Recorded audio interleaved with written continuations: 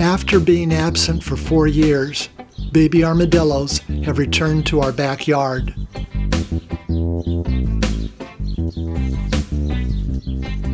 They are using the same den as they did in June 2011.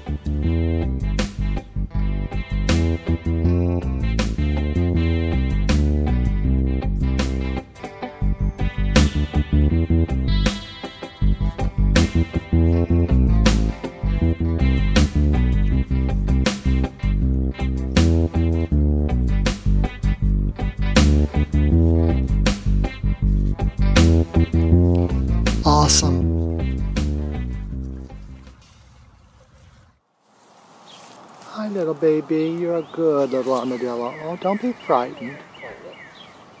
I know. You're hungry. The Nine-Banded Armadillo is the Texas state small mammal. It is an unusual mammal closely related to sloths and anteaters. Its body is covered with a bony shell that acts like armor, protecting it from predators. Armadillos are designed for digging and do so constantly. They dig for food, mostly ants, termites, grubs, and other small invertebrates. Their sensitive noses can detect insects through 8 inches of soil. They lap up the insects with their sticky tongues.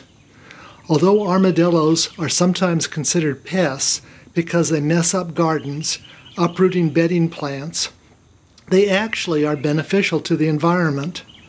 They frequently consume insects that cause the most damage to crops and lawns. They are one of the few animals that consume fire ants as part of their diet. This one is searching for insects in my compost pile. Now I won't need to aerate it.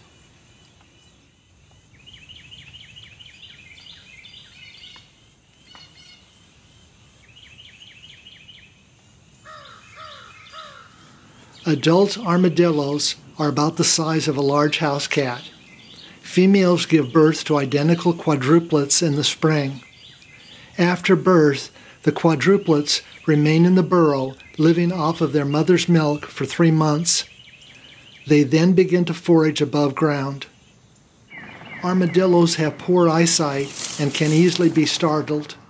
This one retreated to the safety of its den when I accidentally frightened it.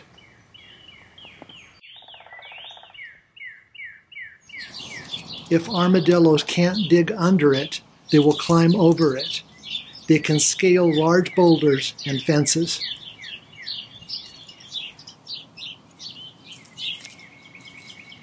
Armadillos have a particularly interesting method of crossing water.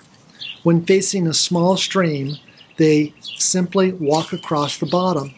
However, when facing a large body of water, armadillos will swallow air, inflating their intestines, becoming buoyant, and then simply swim across.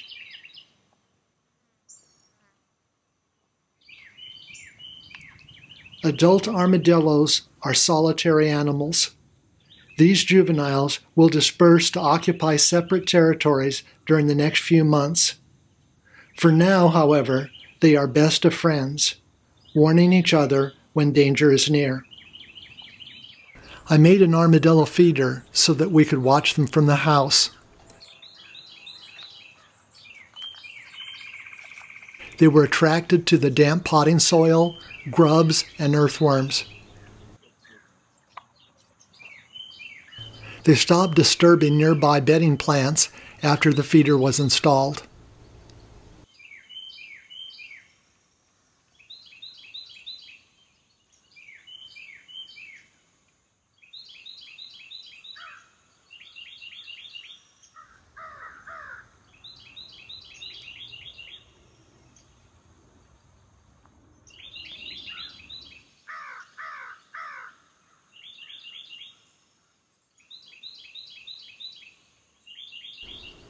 Similar to human beings, armadillos can carry leprosy. Scientists believe that people transmitted the disease to armadillos about 400 to 500 years ago. Transmission of leprosy from armadillos to human beings is rare. It requires close contact with the animals and their saliva. The best advice is to avoid unnecessary contact.